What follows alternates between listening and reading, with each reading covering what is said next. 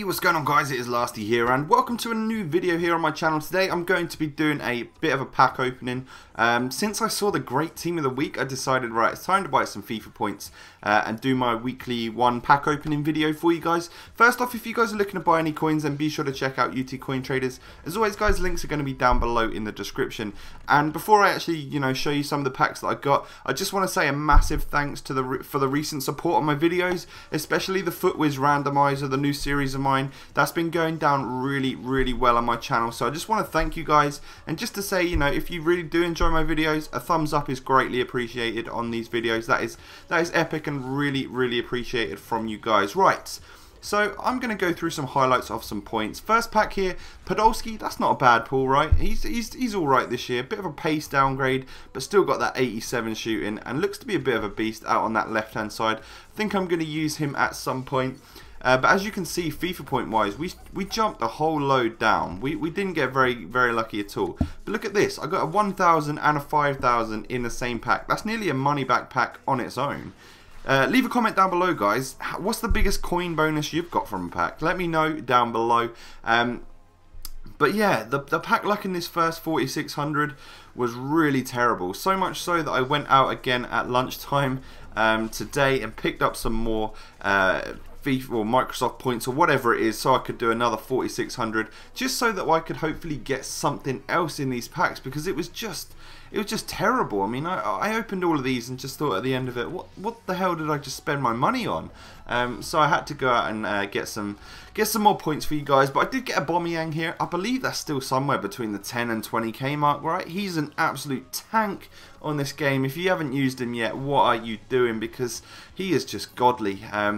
And then, we're on to the second batch of 4,600 here. I did do two batches, which is 9,000 something FIFA points. And we end up getting a Benzema there. So that's a pretty big pull, 85 rated. And he goes for a lot of coins, somewhere between that 25 and 30,000 coin mark. So I was pretty pleased when I saw that one come in. I won't lie, he was a pretty good pull indeed. Now I think this pack, I'm going to declare it as the pace pack. This was, I got this pack and I was just like, whoa, that's a lot of pace in one pack. Because we pick up a Muriel, and there's also a Giovinco in there right there. I mean, damn.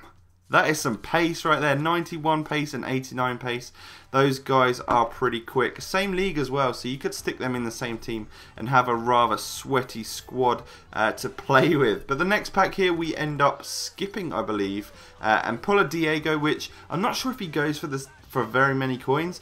But he's an 84 rated card with 87 dribbling and some decent passing as well. So a decent card to actually get in a pack. He'd be good in a Brazil team just simply because he'd be a free kick taker or something. We pull a Jerome Boateng here. Again, I don't think he goes for that much, but he is so good on this game. I left this pack in here just to say to you guys, try out Jerome Boateng if you haven't done so already.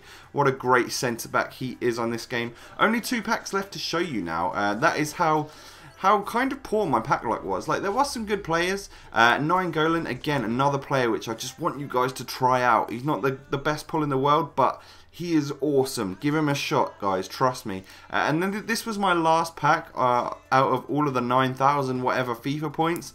And as I saw the player come up, I was just like, ugh.